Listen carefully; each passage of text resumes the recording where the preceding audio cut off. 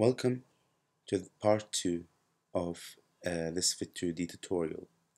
In part 1, we explained how to download Fit2D and how to input and calibrate a calibrant and how to input and integrate a data diffraction pattern and how to output the results. In this section, we will move on to explain how can we perform batch processing. That is, how can we automate the same procedure but for many diffraction patterns. First, we will need to, of course, open Fit2D, and then, as usual, we press accept. We select the dimensions. In my case, I'm using the MAR detector, so it's 3056 by 3056. This can be different if you're using a different detector, and then click OK. And then we will need to calibrate, to do a calibration.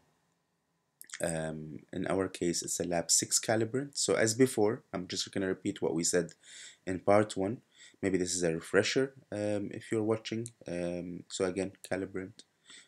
So we have to input the calibrant first. It's in my desktop. And that's lab 6. Click OK. Here's our lab 6. And then we will need to calibrate this lanthanum hexaboride. Input the detected sample to detect the distance. Input your wavelength, which depends on the energy, X-ray energy, which should be provided by your synchrotron facility or synchrotron beamline. Then the dimension is, so this is the pixel size, dimensions of pixel. In our case is 80. It might be different for the detector you're using. And again, we click no because we don't want to refine the wavelength. Then we select input coordinates on the inner sample ring. So we'll put about, more than 3. And then we click the yellow button. It's calibrated now.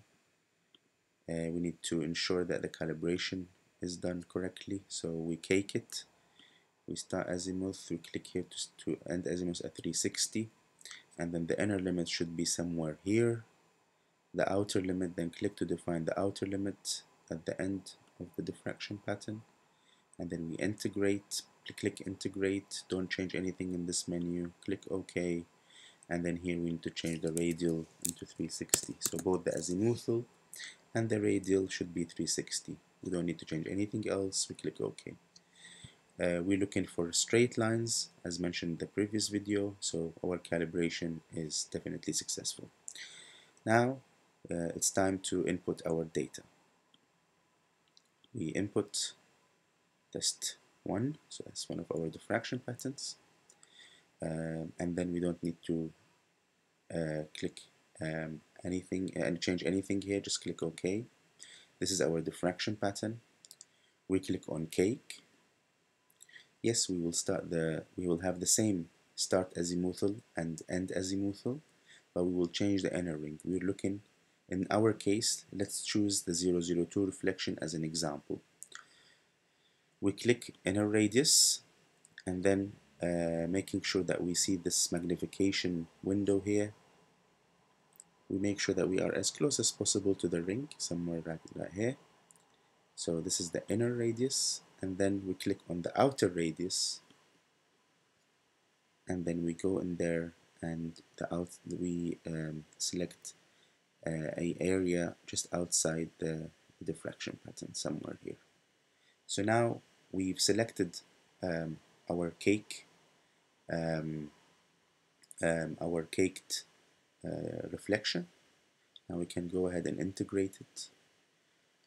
Click OK, then make sure these are both 360, just to make sure that we are not missing any areas of our reflection. So 360, 360, the azimuthal bins and the radial bins should both be 360. Click OK. As you can see here, we're not right in the middle. It's okay, but ideally we will have this reflection right in the middle of our screen. So what we can do here, we need to change, in this case, we need to change the inner radius. We make it a little bit, we'll make it higher so we can reduce the window. So we'll exchange, click exchange to go back to the diffraction pattern, integrate again, click OK, and then here you will see the inner radial limits.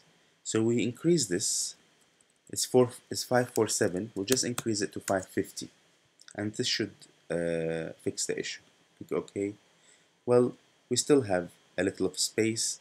Click exchange again, integrate, OK, and then here we change it to 555, and let's see what we'll have now.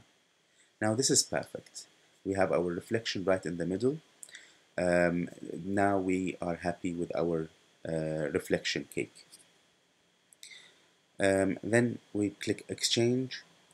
Make sure that we are on exchange before we carry on to the next step. The next step involves creating a macro. So it's a text file where we have to create it first using a program called Mofit. This program, you can input all the data that you have from the integration and from the calibration into that program, and it will create a text file for as many diffraction patterns as you've set it to be. So let's say you have 30 diffraction pattern, 1000 diffraction pattern. It will repeat the same process for every diffraction pattern as many times as you've set it to be. So first of all, we'll move this little bit to the left, and I will include the name or where you can download this program. It's called Mofit. So here is Mofit. I will include the website in the description so you can access it whenever you need to. When you start Mofit, this is the first screen. So you have the main menu there, and you'll see you'll have different tabs you can click for different analysis. In our case, we'll go to the macros tab.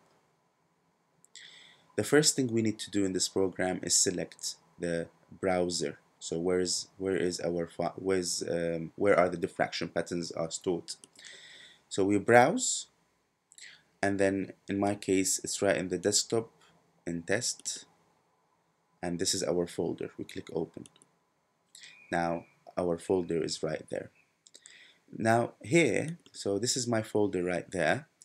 You can see here are my example diffraction patterns from 1, 0, 0, 0, 1, 0, 0, 0, 2, 3, 4, 5. In the prefix, we will need to put the test underscore without the numbers. So that's where prefix go. The extension in our case is EDF, so that's where it goes. And then the first file to the last file. So this depends on how many files you want to analyze. So in our case, there's 5 files, so we click from 1 to 5. Another important thing to check before we perform or before we go to the next step is here. So in the main menu, just make sure that the digits number matches the number of digits you have following the underscore or following the text. In our case, we have 4 digits, as you can see, 0, 0, 0, 1, 4 digits. So we put 4 in the digits number. If this is 5, then you change that to 5 accordingly. Let's now fill this information in Mofit. So it's test underscore. The extension was EDF. The number of digits is 4, we don't need to change that, and the first file is 1, the last file is 5. Next, we will need to fill the experimental geometry section. All this information can be acquired from Fit2D. So when we click integrate, we can get this information.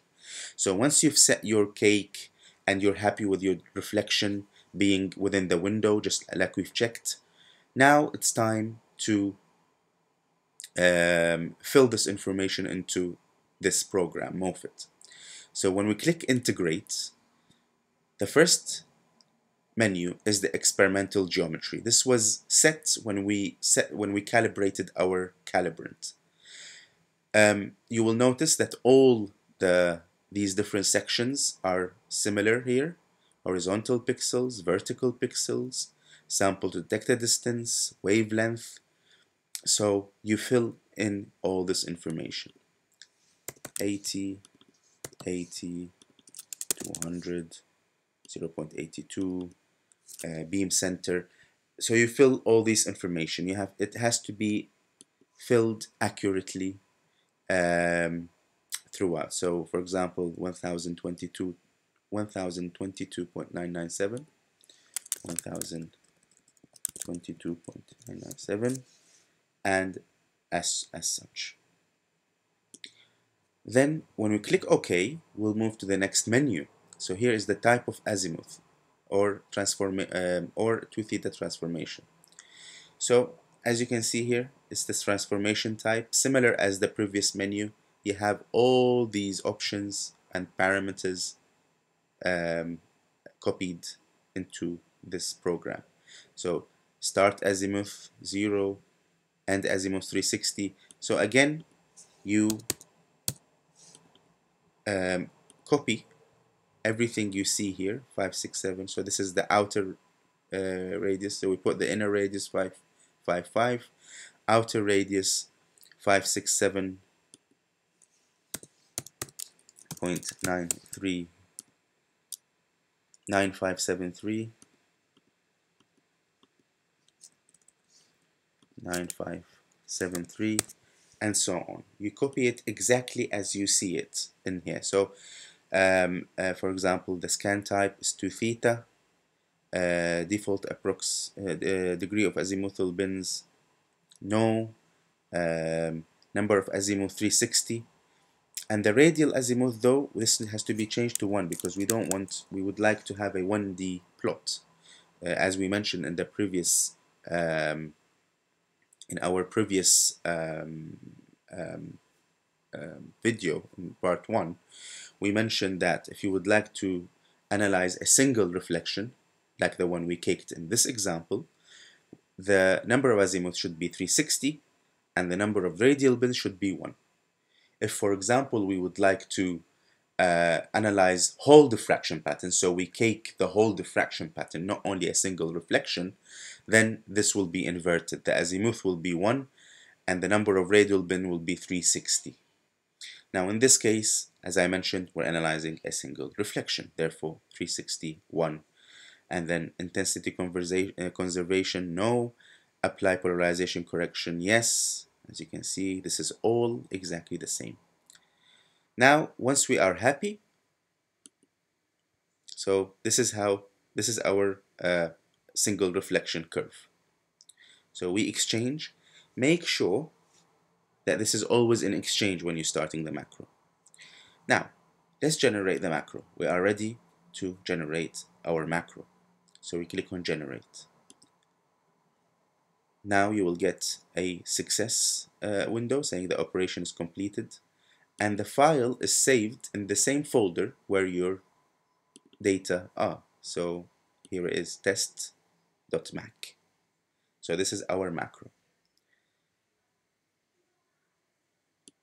And if we open it, just to give you an idea, it should look like this, a text file, a long text file. Now let's go back to Fit2D. As I said before, make sure that if it's on the analysis page, make sure you exchange, click exchange, so you are on the diffraction image page. This is a very important step because the macro will start at this page and it will integrate this page. We click exit to go back to the previous menu. Again, we click exit to go back to the main menu, and then we click on macros or log file. We click on that, and then we run the macro. We click run. Now it will ask us where is our macro file, and it will remember the last folder you were in, and that's the folder where our macro is saved. Right here is test.mac.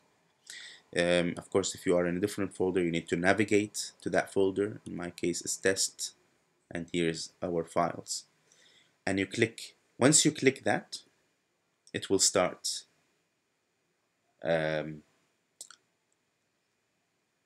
giving you or automatically generating the macro files, the data files, sorry. The data files are saved again in the same folder where your diffraction patterns are saved. So as you can see now here, we have for each diffraction pattern, we have a data file and the diffraction pattern image. So this is our data file. We have data file for now 1, data file 2, data file 3. So it did the whole process automatically. This is very helpful if you have thousands of diffraction patterns and you would like to perform this process automatically rather than caking and saving and integrating over and over again. This will ensure that all these processes are performed automatically. Again, I will leave a link in the description where you can find how to download this program, Mofit, which will generate the macro files, and hopefully I will in the next part I will explain how we can create composite maps. Thank you very much for listening, and see you in the next part.